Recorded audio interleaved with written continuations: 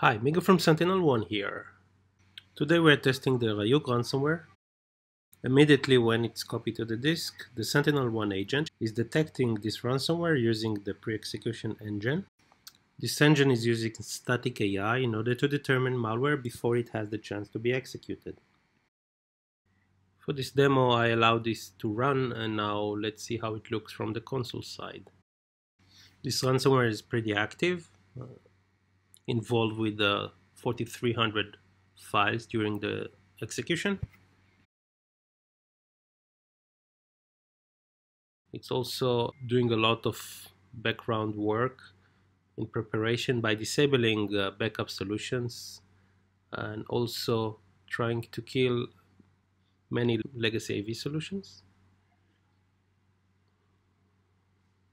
For example, Sophos is being targeted, all 24 known processes from Sophos. This ransomware is trying to kill them, but you can also find Symantec and other AV solutions.